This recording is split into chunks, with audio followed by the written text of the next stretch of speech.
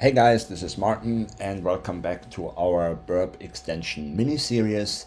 Today's extension I'm going to show you, which I find incredibly useful, is the content type converter extension. So you can head over to extensions, Web Store, content type converter, and then simply install it. So what does this do? It's basically, it allows you to facilitate if you see a JSON request to turn it into XML, or if you see an XML request to turn it into JSON, right? So why would you want to do this? So I had seen instances in the past where JSON, REST APIs, JSON is pretty much the standard, along with GraphQL now as well, but it's pretty much the standard for data transmission on the application side, right?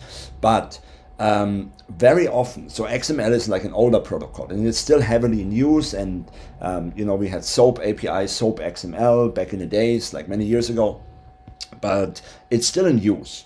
And what I found in bug bounty and in penetration testing, that often JSON endpoints are also responding to XML, even though they shouldn't do that, right? And this is a quick way of actually checking on whether that's the case, and it saves you a lot of time on crafting the specific request or moving it from one format to another. So let me show you this in action real quick, how this works. So you would then go over here and install it, right? Like make sure it's ticked, and that's basically it.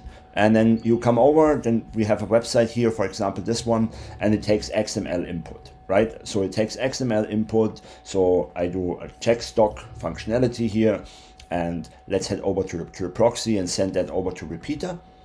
So you can clearly see that there is XML input being sent, and then it returns the stock items in this scenario.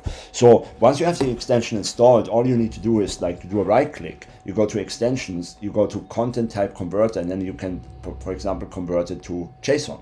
And then look what happens, boom, and now it's changed that to the content type is changed to application JSON, and you have like a JSON blob down here, and you hit send, and basically you see that there was an XML parser error, right? That on its own may be a vulnerability depending on what it returns. So I had scenarios where basically system information or system relevant information was being returned.